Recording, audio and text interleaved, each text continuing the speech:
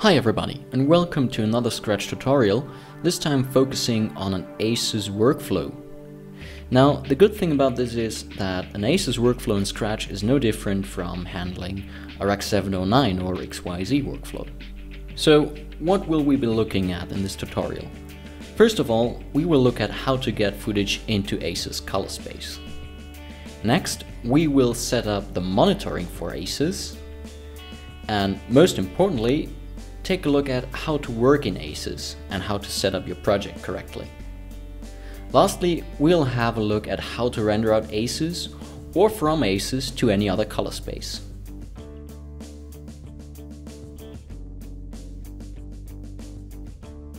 Okay, here we are in our empty Scratch project, and let's start with loading a clip, for example a ProRes file from the Area Alexa camera. Let's load that here and go to the Color Effects tab. Now, as you can see, this file looks rather flat because it is recorded in ARRI's log.c color space. Now, if we go to the Media menu here, we can see that this file is flagged as sRGB at the moment. Now, to get this file into ACES color space, we would need to load what's called an IDT, Input Device Transform. To load this file, go to the Load button here, and from the bookmarks, select ACES Transforms. Now, ACES Transforms are mostly written as a CTL file, short for Color Transform Language. So let's switch our file filter to CTL and go to IDTs and select ARRI. Now we're presented with a bunch of IDTs, each one for a different ISO value. In this case, I'm going to choose the one for an ISO of 800 and load that onto the file. As you can see now, the file looks pretty much crushed and somewhat strange, which is because Scratch doesn't yet know that the file now is actually in ACES color space. To tell Scratch, we can simply flag the file to ACES. And as you see, now the colors look correct. Basically, a CTL file can contain any transform. It doesn't automatically mean loading a CTL file means getting the shot into ACES color space. So this is why we need to tell Scratch manually. Now, Scratch also has live grading capabilities. If we click the SDI Live button here in the Construct tab, we will be thrown back into the Color Effects tab. Just now, we're looking at a live stream instead of a file-based clip. So let's start capturing our SDI stream. As you can see, this is a live stream encoded in the ACES proxy color space. If we go to the Config tab, again we could load any transform that we want onto that live stream. Again, we'll be using our Bookmarks tab to go to the ACES Transforms folder, set our file type accordingly, and now load the CTL that transforms the live ACES proxy signal into ACES linear. And last but not least, let's flag the signal accordingly as ACES so Scratch knows how to treat it. As you can see, the procedure is basically the same as with a file-based clip, and as such you can work in ACES in an onset environment and create onset looks, save as CTLs, and use them in post again. Now back to our files.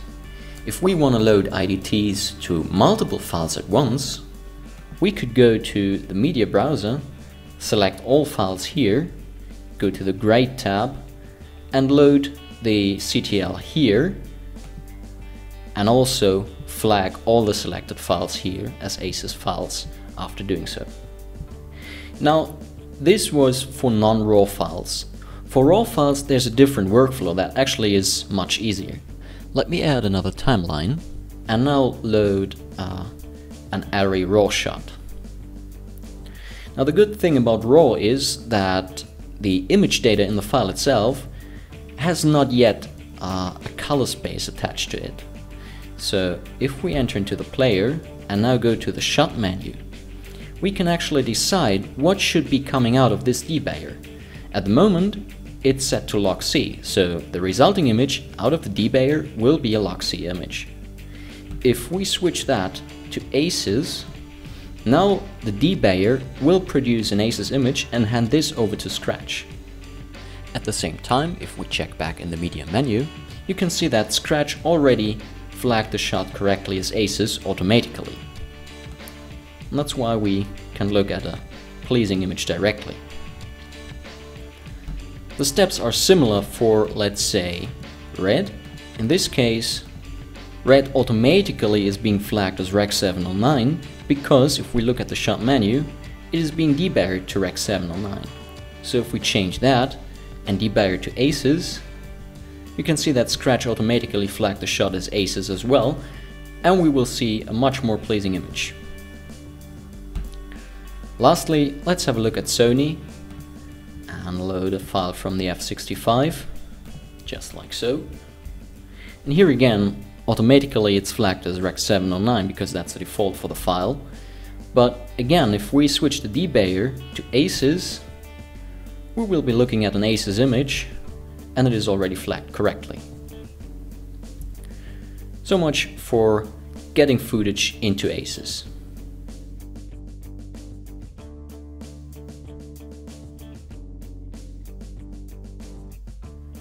Now let's have a look at how to set up our monitoring according to our ACES workflow. Therefore, go to the ColorFX tab and hit the settings button right here and go to the monitor menu. Now in the monitor menu you can set up the output color spaces for both your interface monitor and your SDI display.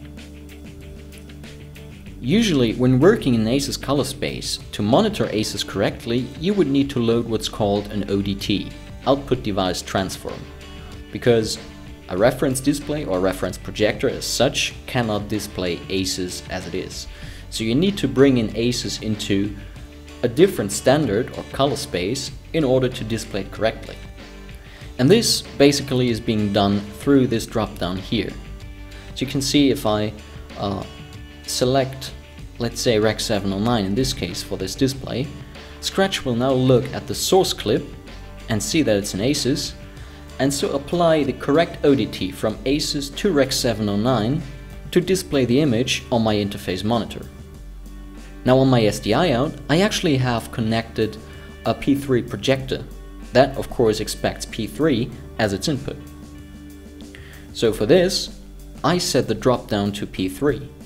And now Scratch will again look at the clip and see that it's an ACES color space, and at the same time see that my SDI out needs to be P3.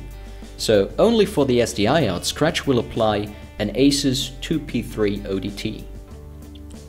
And this will ensure that I'm actually seeing the same image on my projector that I'm seeing on the interface monitor, given that both are calibrated for their respective color spaces.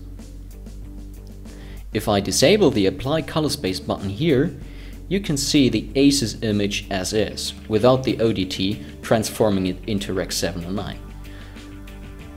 Doesn't look as pleasing.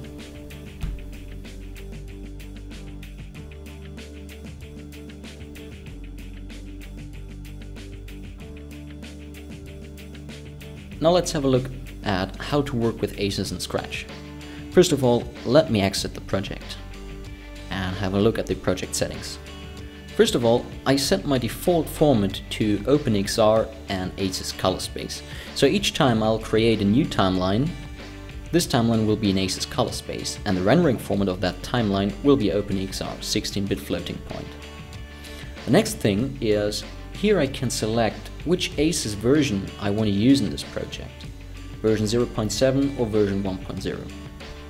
Also, I can enable log grading if I want to have a much more natural feel to my color wheels than if I would be grading in ACES linear. So I'll keep that enabled. Let me give you a quick idea on what ACES log means in Scratch. So if we look at this image and ACES log is activated, grading this image feels much more natural using the color wheels in Scratch, like you would be working on, let's say, a Rec 709 image. Now I can go to the setup and disable ACES log grading on a per shot basis, and if I do that, I need to tweak the gamma ring much more to get the same result, simply because ACES linear color space is a very wide gamut, and to have the desired effect, the actual value change is much bigger than if you first squeeze your image into a log range. Now, grading this way feels very unnatural to the colorist. So let me keep this enabled. More technically speaking, what this option does is move an ACES shot into ACES CC, which is ACES log. And on this log image, you will be doing your grading and applying the grading tools too. However, before displaying it again, or transforming it to any other color space, or when rendering out, Scratch will move it back into ACES linear. Lastly, let's have a look at some config files in Scratch that would be needed if you're planning to set up a customized ACES workflow. Therefore, go to your system disk, Library, Application Support, Assimilator, Defaults, ACES. And inside this folder you will find the transform files for ACES version 0.7 and for version 1.0, with the subfolders including the IDTs and ODTs that you can use.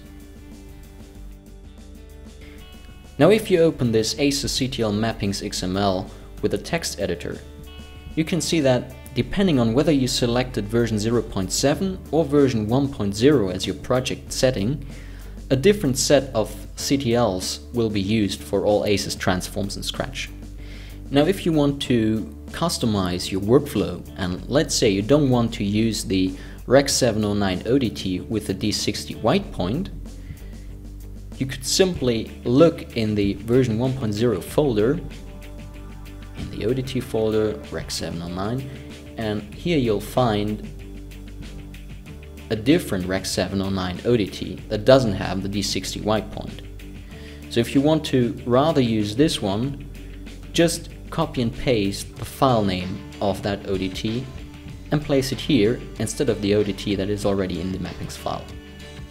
Make sure to save that mappings file not in the defaults ACES folder here, but rather in your settings folder. So you will keep the default and all-time working original XML file always in the defaults folder. One last note on editing the XML file. Please make sure that you do not break the formatting of the XML, otherwise Scratch will no longer be able to apply its automatic color management for ACES.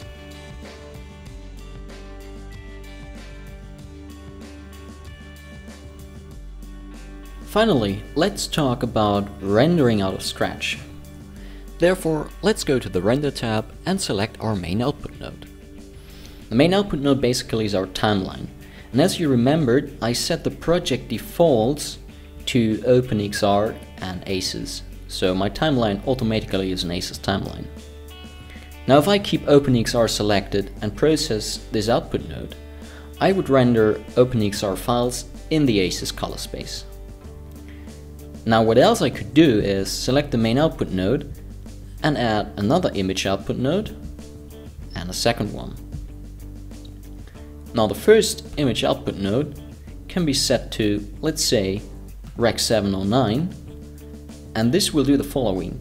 Scratch will look at the main output node, which is set to ACES, and then look at the derived output node, which is set to Rec 709 and also has the apply button active. And this will trigger Scratch applying the correct RRT and ODT to transform from ACES, which is our timeline format, to Rec 709. Kind of the same that we did before for the display. Now this time it's for rendering. At the same time, I can create another version of it and have that transform to P3 if I want that. Or add another image file output node and transform to XYZ.